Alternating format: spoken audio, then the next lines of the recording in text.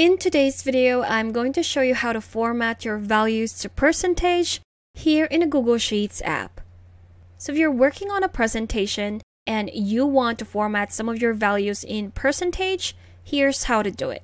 So I have my example data right here. I have an attendance sheet, and at the end of that week, we have the percentage of the attendance for each of these employees. And what I'm going to do to format this in percentage is to select that range. There you go. Then go to Format tool at the top.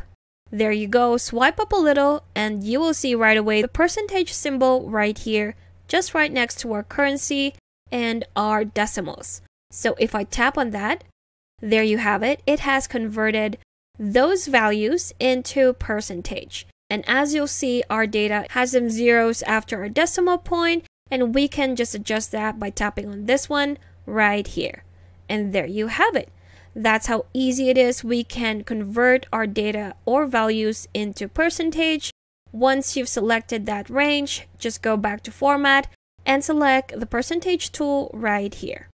And there you have it. So now I have a better understanding of my data now that those values has been converted into percentage.